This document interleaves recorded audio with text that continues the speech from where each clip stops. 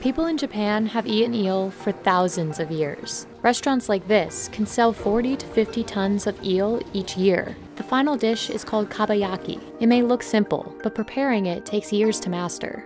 Workers prepare eel live to maintain freshness, but this makes handling much more difficult.